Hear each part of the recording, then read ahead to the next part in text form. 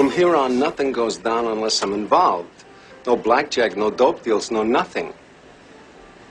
A nickel bag gets sold in the park. I want in. Yes, we are back again with another verified DB teach tape. It's your gracious host, Mr. VDB, and I'm back once again to kick game and kick flavor for all my young DBs out there. Now, I hope you guys have been on the field, you're working on your craft. I'm telling you guys, this is the time during quarantine to really separate yourself from the competition. You know these soft receivers that's sitting in the house, these pretty boy footwork receivers, they're chilling right now. This is the time where we take our game to the next level. But like I said before, the game, trust me guys, when you get to the college level, when you hopefully you make it to the NFL, the game becomes 10% physical, 90% mental. You got to know what you're doing every time you step out on the field. You got to be a machine out there. And with that being said, you know, we back with another teach tape. Today we breaking down our boy Jeff Gladney, who is another top corner in this year's draft. I believe he got drafted to the Minnesota Vikings. I love their draft class. They have Jeff Gladney and Cameron Dantzler, another corner that I'll be doing a breakdown on in the future. Two top-notch corners, so I look for big things out of the Minnesota Vikings secondary this season. But with that being said, let's get straight into the teach tape, guys. You know, I owe you guys some teach tape, so let's get straight back into it. Now, my man Jeff Gladney, he's matched up here in press coverage, so we're watching his press footwork. Now, one thing I always tell you guys is to understand positions of power. First of all, on this play, it looks like Jeff Gladney is lined up outside leverage. And that's smart. He's lined up outside leverage because you have an outside receiver who's lined up inside the numbers. That's the first thing you need to keep in mind. You have an outside receiver lined up inside the numbers. Therefore, most times we're looking for an outside route in this situation. If he was trying to run an inside route, most times he's going to try to give himself room to run that inside route by lining up outside the numbers. So that he's inside the numbers, this is a dead giveaway.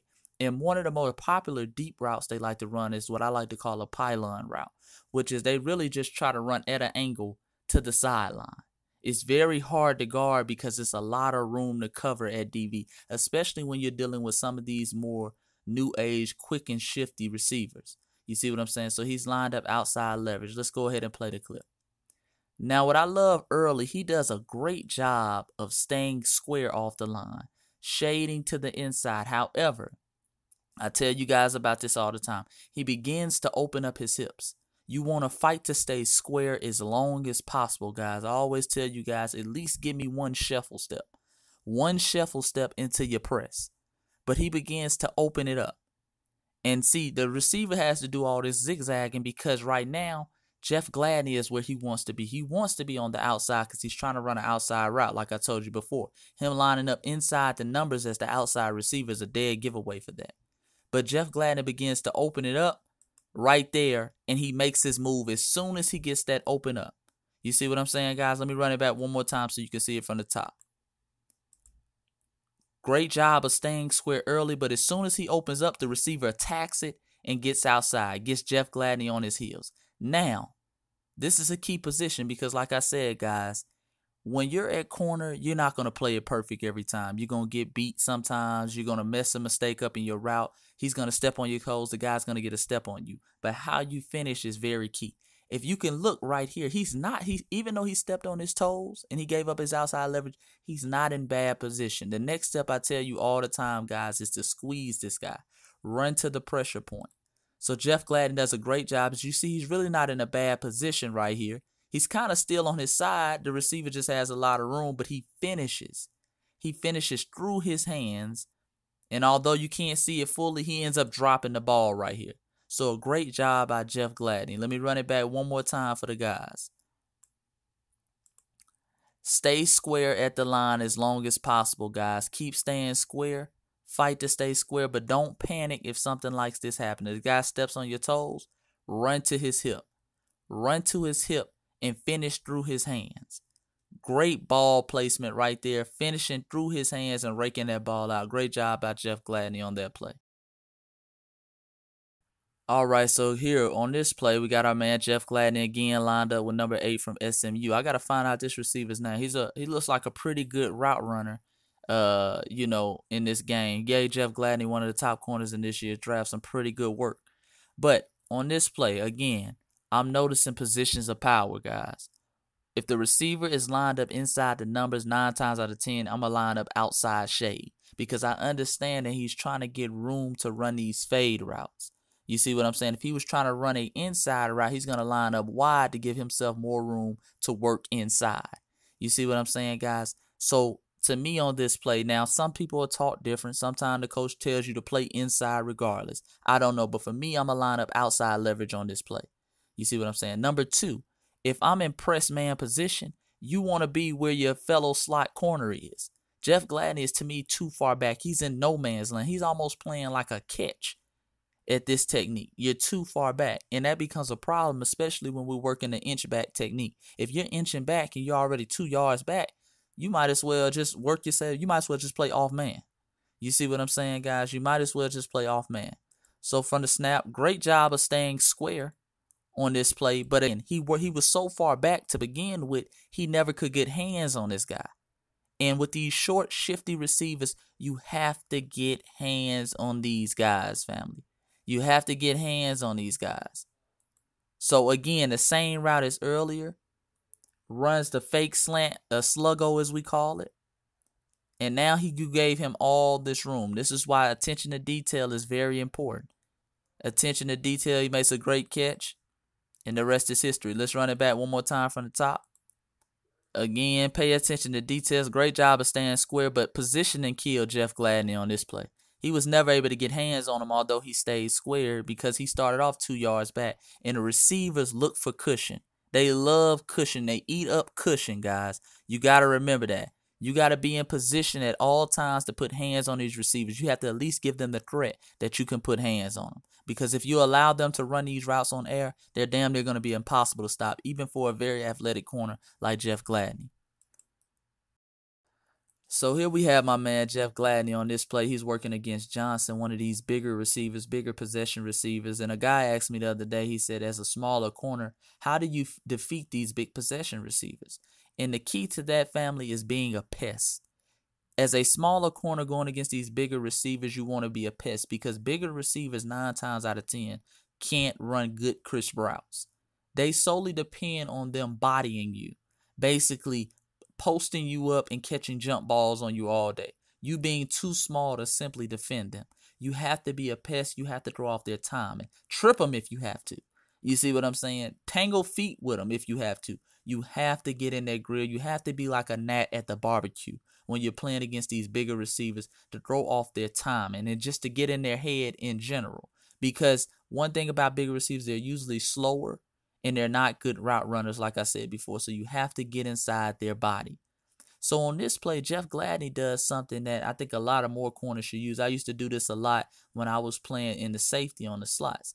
This is a way where you can get guys to get out their release early and to show you their route early. So what Jeff Gladney does on this play right here, he fakes his jam. He fakes his jam. Let me run it back one more time.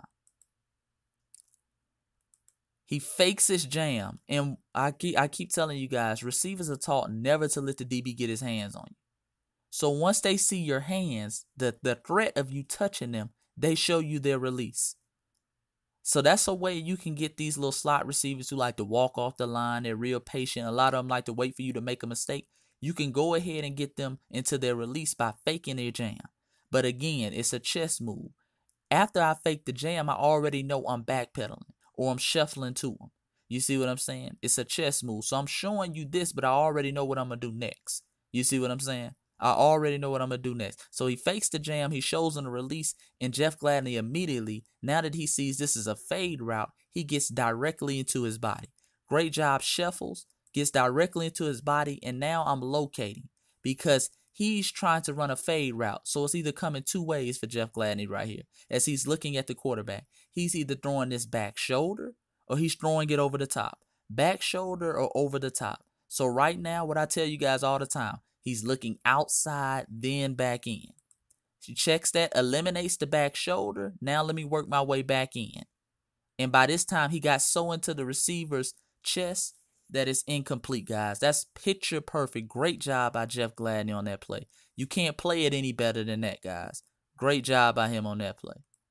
Now we have another red zone situation. I caught this film late, unfortunately, so you really can't see at the line, but this is good enough to work with. I believe this receiver's name is Menz. He's another good receiver from Baylor. Another kind of rangy, not really a possession receiver guy, but one of these, new age freaks that are long, physical, and can really run. So again, on this play, great job by Jeff Gladney staying square at the line and getting into his chest. 2 hands on the receiver, getting to his chest, staying square, and wrestling with him. Now, once he stays square and wrestling with him, he looks outside in first, guys. And really, he doesn't even look outside because he did a great job of staying square. So he wasn't even turned. He wasn't even turned. And this is the beauty of staying square, especially on the goal line. He wasn't even turned. That way, he can locate the ball. He's still square at this point. Locate the ball, fight pressure with pressure. Receivers love to push off. You're rarely going to get an offensive pass interference, guys, especially down in the goal line. They love to push off, though. A way you counter that is to push back. You push back, so by the time he pushes off, he doesn't go anywhere. So you see what I'm saying? So when you push back, your momentum is still heading this way. Great job of fighting pressure with pressure and leaning back into making a play. Great job by Jeff Gladney on that play. And like I say, that's today's Teach Tape. Jeff Gladney, a terrific corner, and I wanted to show you guys these things because although he's a great corner, like I say, he makes mistakes sometimes, but I think he's going to be a great corner at the next level because overall, he's very technically sound. Very technically sound. Only time he really gets beat is he misaligned or something like that, or just to me not paying attention to details, but that's things you can clean up. So with that being said, guys, couple things I want you to work on. I want y'all guys to work on maintaining your leverage, maintaining your position of power. You see what I'm saying? If you're lined up on a play, your receiver's lined up inside the numbers and you're playing outside leverage, work on maintaining that leverage. Don't fall for the eye candy. Receivers are very good, especially these short, quick, shifty receivers. They're very good at tricking you out your position. They'll make you think they're running a slant just to get you out their position. It'll be a sluggo. You see what I'm saying? They're very calculated with moves. So work on maintaining your leverage, guys, whether it be inside or outside. The second thing I want you to work on, let's start throwing into our game. Let's throw in a little fake jam into our games. Like I showed you Jeff Gladney did versus the receiver with Texas. You fake your jam at the line, fake your hands at the lines. And most times, especially with these short, shifty receivers, guys, that's going to scare them so much they're going to show you their release. They won't do all that dancing at the line. So if you always got a receiver up there dancing, he takes forever to run your routes, especially, I already know it's frustrating playing one-on-ones because one-on-ones is no pass rush and nothing like that. If you're in practice, if you want the receiver to hurry up and get out his break or hurry up and get into his release, show him your hands. So work on that. But when you show him your hands, guys, be prepared for what comes with that. Meaning it's a chess game. You see what I'm saying? Boxers would throw a jab knowing they're going to duck behind that jab because they already know it's a response to that jab. So when you show your hands, be ready to back up real quick and be ready to run. You see what I'm saying? Because the release is coming. Don't get caught flat-footed in your fake jam.